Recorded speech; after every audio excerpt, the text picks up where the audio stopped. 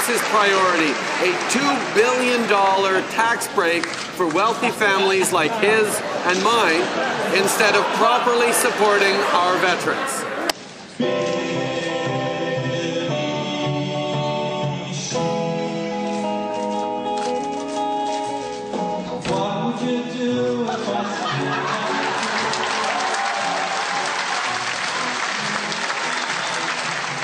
And Mr. Harper has failed our veterans by nickel and diming them, by not giving them the service, the help that they need.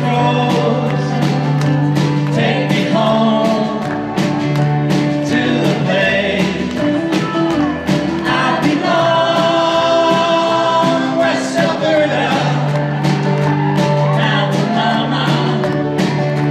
Take me home, country roads.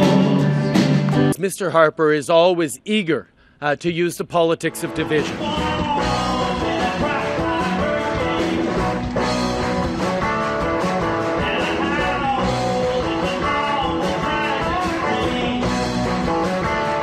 It's his willingness to set new Canadians against people who've been here for generations, against the people who've been here for millennia.